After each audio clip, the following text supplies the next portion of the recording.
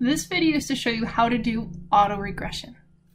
Now, before we can do autoregression, we're going to do an autocorrelations test and then create lags for our variables and then do autoregression. And I'm going to show you with problem 25 from the decision analysis textbook by Winston and Albright. And we're going to use PO2_26 Excel file to do this. First thing we're going to do is do the first 6 autocorrelations of this time series. So going into, here's the data set, going into here, going into Statpro. How do we do this? So add in Statpro and time series and forecasting. Autocorrelations is the first thing we're going to do.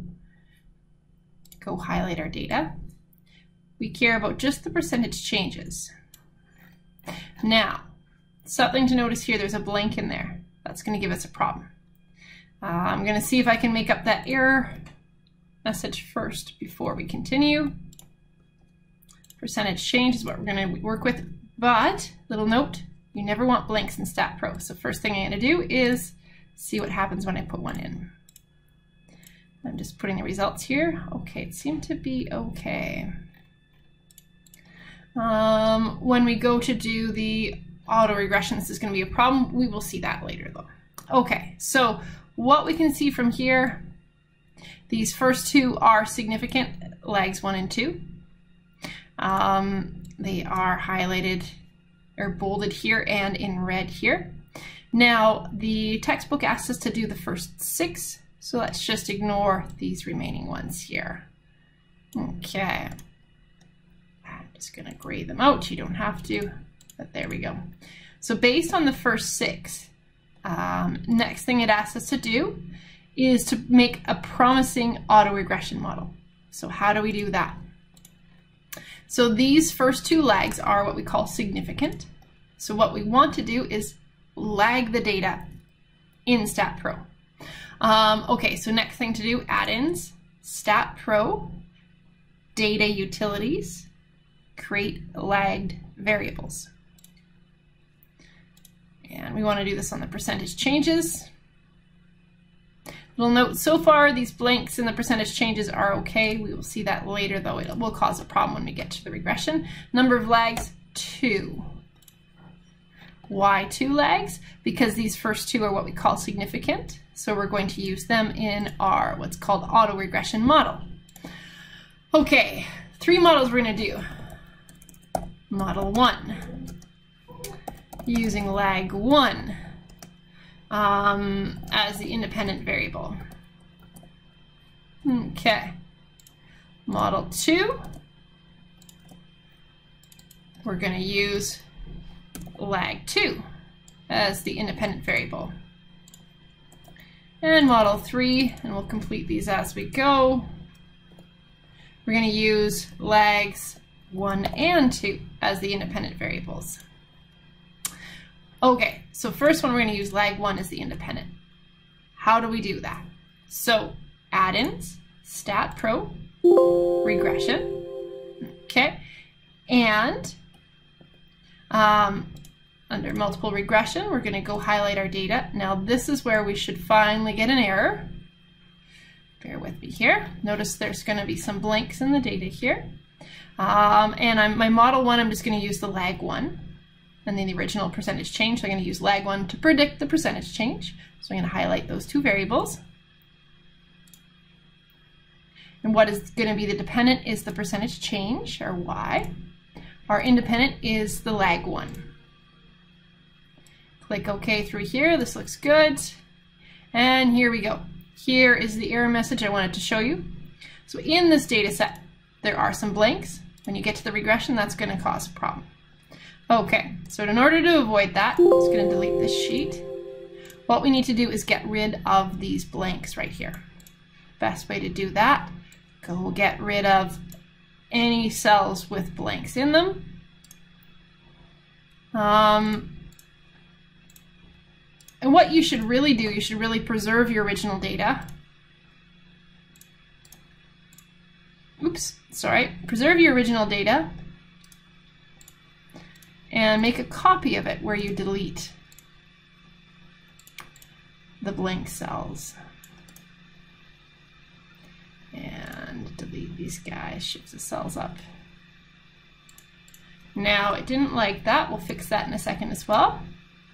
Here's our original data. I'm just going to rename this copy of data.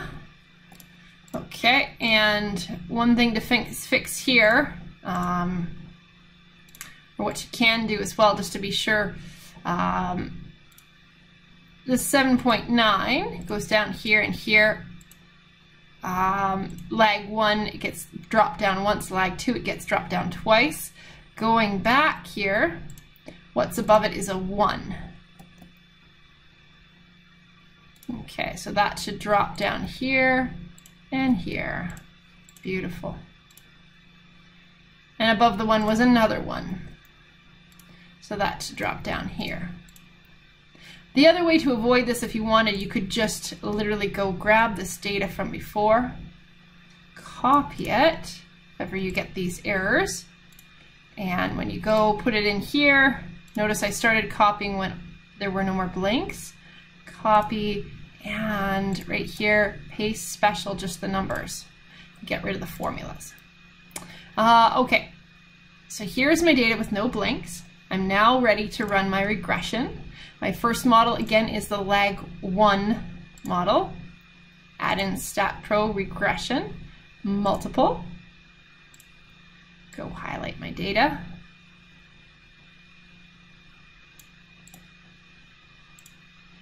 Dependent is going to be my percentage change, and I'm using the lag 1 as the explanatory or X variable to predict it. Click OK on this window, and here we go. Here's our first regression. Model number 2 is to use lag 2 as the independent. Okay. So coming back here, add in Statpro regression, multiple. We do all the same steps yet again. Highlight our data.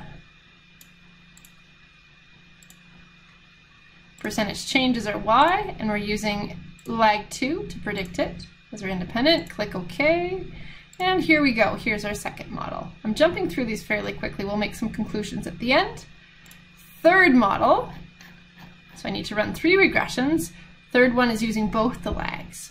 Okay, once we're done running all the regressions, we're going to compare them. I'll put some results in here. So regression analysis, multiple again. Go highlight all my data. Hit again. Click OK. Percentage change, still my Y. And I'm using lag 1 and 2 as my X's. Click OK. And here we go. So adjusted R for the third model is 0.44.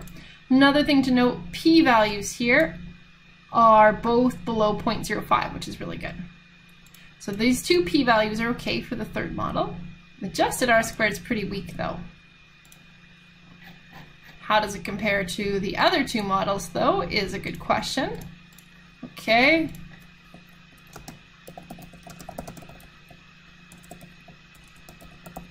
Sorry.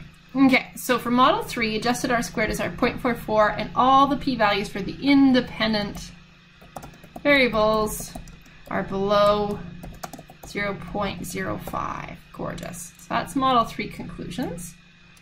Just gonna put those in blue or something easier to spot. Good. Model 2, how did it look? Let's take a look at model 2, which is just the lag 2. For this one, we look at the R-squared. Why? Because there's only one independent variable. If there's only one, we can look at R-squared. If there's more than one, we need to use the adjusted R-squared. R-squared pretty low, 0.071. Our p-values are okay though. So we only have one variable, so only one p-value here. That guy looks okay, but this guy is really low. Let's make some comments here. So model 2, R-squared, sorry, and paste special add, good, is 0.071. All p-values are okay. R-squared though is really low. Let me make a little note here, this is very low. Okay, model 1 was just using lag 1. Go in and look in here, R-squared, for that guy, 0.415, so not bad.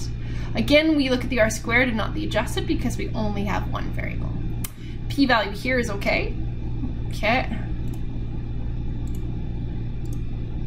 Beautiful. So r-squared, that guy's okay.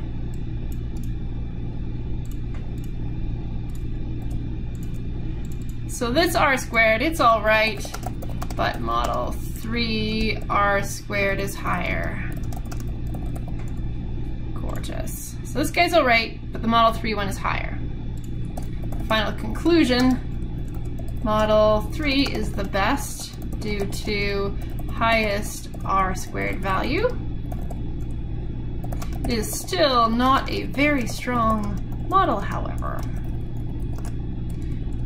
We want the r-squared or the adjusted r-squared to be as close to 1 as possible. It's not very close to 1, that's for sure. So yeah, we have an alright model. Best one is to use both the lags here as our independent variables, but I would not recommend any of these models as forecasting models because that's not a very high adjusted r-squared.